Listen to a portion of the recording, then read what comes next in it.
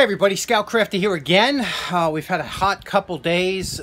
Temperatures in excess of over like 100 degrees, especially on my porch and whatnot. And so I haven't been down the basement. You know, the good part about being retired is you do what you feel like. You know, you don't have any work that has to be done. So, but I want to bring up something. A good friend of the show by the name of James Dorn. You remember these trees behind me? I had to cut them down.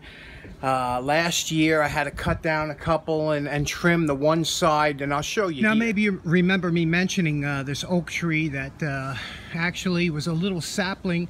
I let it grow. I was cleaning out the garden. And that's 40-something years ago. It's about half its, half-life. They last about 100 years, sometimes more, but it's a beautiful example. However, I had to cut all the branches off my neighbor's. The problem with oak trees, after 40 years or so, they start getting acorns and they start dropping from a huge height. And you can see I had to cut off the whole half of the tree, and it made me sick. And I know, it was every time I looked at it, it made me sick to my stomach. However, there is some good news. See here that the branches are starting to branch out again and come back. This tree will balance itself out once again because it's only half of its age, so it's a young tree more or less. And so another 15 years this will be back to the way it was. My little buddies, they like to come, and about this time every night we usually watch the lightning bugs start to come out.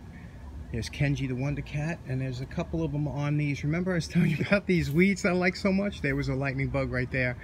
They like to hang. These are almost 6 feet high already, so I can't wait to see what they blossom out as far as a few videos ago I touched on something about microscopes. A couple people emailed me, was asking me some questions about microscopes. I thought I would go over it real quick, just in case you want to pick one up. I don't want you making a mistake that a lot of people do and buying the one that's not right for you. So this actual microscope that we're going to be using today is one of my first dissecting type microscopes, and let me show you what I mean by that. Now, back in 1560, a man by the name of Zacharias Janssen was one of the first credited to invent the microscope. But if you're like me, these old Gilbert microscopes are pretty much what you grew up with and remember. They would come with a set of slides, and we could, see all different things. But today there are so many different types of microscopes that you can buy, and some of them are inexpensive, like these USB microscopes. You also have the digital microscopes, and going up in price. Here we have a dissecting microscopes, the type I like. We have lab microscopes that are higher powered, and then of course we have electron microscopes and the ion microscopes, which is for what they use in laboratories and such. But the ones I like to use are these, what they call dissecting microscopes, and these things are great for viewing all different things like insects. You can get a good view of them. You can get minerals. You can look at coins. You could work on circuit boards.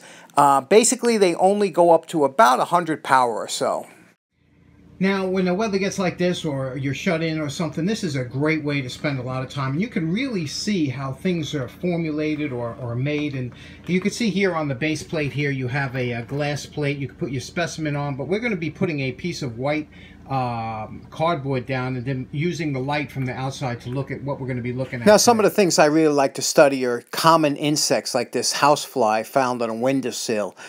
You can spend hours just looking at different parts of this bug, and you can look at the wing structure and the hairs that are coming out of it and how the wing veins flow. It's just an amazing creature. So I saw my cat playing with something before, and look at what it is. The first one of the season.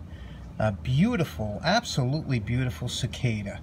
Looks like one of his front legs might be damaged a little bit, but he might be able to, and his wings have a slight damage to it, but maybe he can still do what he's here for, which is mate up with another cicada and start the cycle all over again. So we'll see what happens. I'll put him on a tree or somewhere safe. Look at him.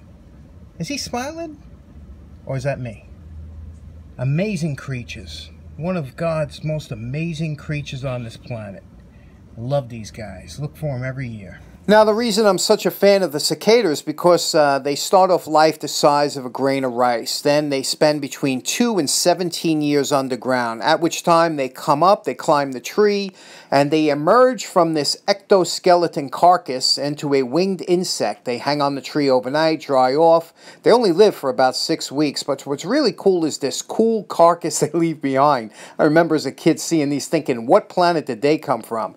Now, every time I see one maybe dead and in good condition, I pick it up and put it in my specimen pack, and I have a bunch of them, and I look at them, and you can see the interesting things, like look at the transparent wings, and also look here, you can see the hairs, they're almost copper-colored, really interesting. Here again, you can see another picture of the wings and their formation, and of course their eyes are very similar to normal insects. Now, another good reason for you to have a microscope is to check the edges on some of your edge tools. You know, here we have a couple knives that we did, and if you look under the microscope, you can see what kind of edge you put on there, whether you have a bevel, whether you have a rounded over. Here's a utility blade from a utility knife, and you can see, look at the edge on here. You can see the extreme bevel that they have on their edge on that blade. This is the knife that Abe sent over, and I purposely dulled this knife, if you remember, because I don't like it scary sharp in the field. And what's funny is when you look at it real close, you can see how I dulled it out. It looks almost like, you see that? Like a ledge on there. Imagine that. It looks like a butter knife, but it's actually pretty sharp. Here's something I always found interesting. You know, on the back of a $5 bill, you know, that also has the Lincoln Memorial. Lincoln's on the front of the bill, too. But did you know up here along this row, there's states here? There's 26 states that are visible, and that's because that's how many are visible on the actual Lincoln Memorial. And when it was built, it was 48 states. So if you look around the whole building, all 48 states are represented. Now, I wonder maybe if your state is one of these states that are represented on the back of the $5 bill and also on the Lincoln Memorial on the front. And here you can see Lincoln looking really good, sitting there in his chair watching over. Now, like I said, you can't imagine all the things that I look at under the microscope just to see the structures, how it's made. You'd be very surprised at what things look like up close. But like I said, the price of microscopes have come down so much that if you have children or if you just like interesting stuff, you really should get one. So in closing, the microscope that I use and the one that you're interested in is called the Stereo Dissecting Microscope. Thanks very much for tuning in. Hope that helped. Take care now. Bye-bye.